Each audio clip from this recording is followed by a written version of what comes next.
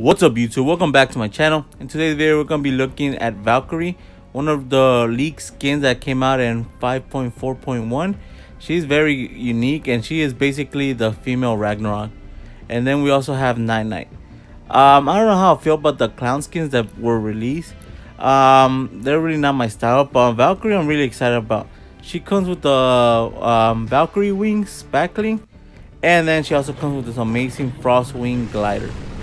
I really like it. It kind of reminds me that it has a whole World of Warcraft feel to it, so I really like that.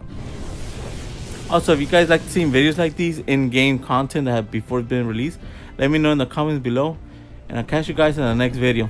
See ya.